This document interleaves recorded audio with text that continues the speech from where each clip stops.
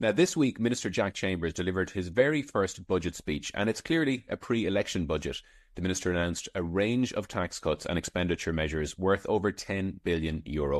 I'm joined by International Tax Director with PwC and Council Member and Treasurer of the ICBA, Graham Attley, to break down what Budget 2025 means for business. Graham, you're very welcome. Thank you for doing this for us. Thanks, Patrick. Good to talk to you. Can we start by looking at corporate tax measures? What was there of interest in yesterday's budget? Yeah, on the corporate side, Patrick, the most important announcement was the introduction of a participation exemption for foreign sourced dividends. So this will provide for a simplified mechanism for double tax relief for companies with foreign subsidiaries. Now, it had been flagged in advance, so it's not a surprise, but it is good news, as Ireland is a bit of an outlier in not having this exemption in already. We're hoping for a best-in-class regime to increase Ireland's competitiveness as a holding company location. The draft legislation will be published in next week's finance bill, but it seems to be a bit narrower than we were hoping for. However, it is positive that the Minister did mention that he will give further consideration around widening geographic scope and for a foreign branch exemption, both of which I would consider very important for Ireland's competitiveness. I think it's critical that we don't become complacent around the multinational sector. While the Apple funds from the recent case are clearly a one-off windfall, the higher corporation tax receipts that we've been receiving in recent years didn't happen by accident. It happened due to policy decisions by previous governments. Great work by the IDA, a skilled, motivated, diverse workforce. We're an open economy, common law, EU, English speaking, plenty availability of people with other language skills, including non-nationals. So Ireland is attractive to multinationals, but we can't treat this as something temporary that will inevitably disappear, nor can we take it for granted that we've done all we can and they're here to stay. We need to keep working hard to keep Ireland at the top table, keep us competitive.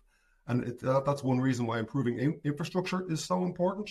But also when it comes to regimes like the participation exemption, it's absolutely very important that we're EU compliant and that we're OECD compliant. But after that, we need to be best in class. So it makes no sense to be anything other than best in class. So we'll see how that develops. Now, you mentioned the Apple case, the so-called Apple case, that there was a recent judgment from the European courts. Was there any mention of that yesterday? Yeah, there was. The Minister announced that there'd be a strategic framework put in place in relation to the allocation of these the funds that we received from the Apple case, over 14 billion or so, I believe. The Minister emphasised that the transformational nature of this revenue and the importance of ensuring that it is carefully deployed in supporting Ireland's future economic development. And he pointed out four known challenges that will be emphasised. That will be housing, energy, water and transport sectors. So this is very welcome as an overall strategy. Now, we've no detail what exactly this means, and obviously it's critical that it's spent efficiently and effectively, so it makes a real difference in these four key areas. Well, I think for business, that's probably particularly interesting because as we've highlighted time and time again in our business sentiment surveys and also in our Jim Power's economic report, these are the areas that big business, that FDI are most concerned about. That's right, absolutely critical to FDI. Income tax measures. What did we hear yesterday? Yeah, good news on income tax. A number of measures to increase tax credits, to increase the standard rate cut-off band, and to decrease USC. So overall, someone on, say, 50 to 100,000 a year will get an extra between 850 and 1,000 euro into their pocket each year just from those measures. And on top of that, there's an energy credit of 250 euro coming, half to be paid before Christmas and half after. And finally, a nice benefit for renters. The existing 750 tax credit that renters get is increased to 1,000 per person. And unusually, that's backdated to 2024. So renters will get an extra 250 euro this year, plus then moving on to the full 1,000 credit next year. Finally, Graham, are there any other measures of note that we should mention before we wrap? Sure. Lots of other measures across a wide spectrum of areas. Two on the stamp duty property side, worth noting that there's a new 6% rate of stamp duty for residential property purchases over 1.5 million. So that means that's 1% for the first million, it's 2% for the next $500,000, and then 6% kicks in from 1.5 on. The rate of stamp duty on bulk purchases of residential properties, that's 10 properties in a 12-month period, it doesn't include apartments, that increases from 10% to 15%. A few other ones to note, in inheritance tax, the thresholds have gone up.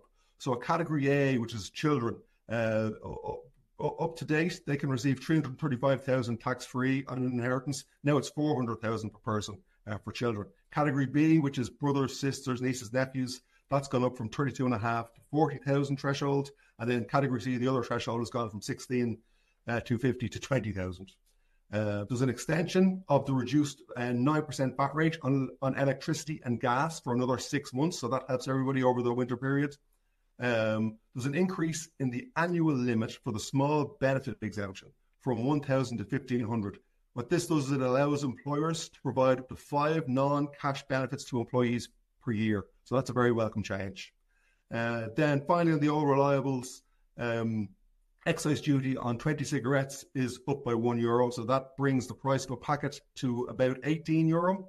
There's an excise duty now on e-cigarettes, and that'll bring the price of what the minister said was a standard 2ml cartridge to over €9 when that comes into force in mid-2025. And lastly, no change in the price of a pint.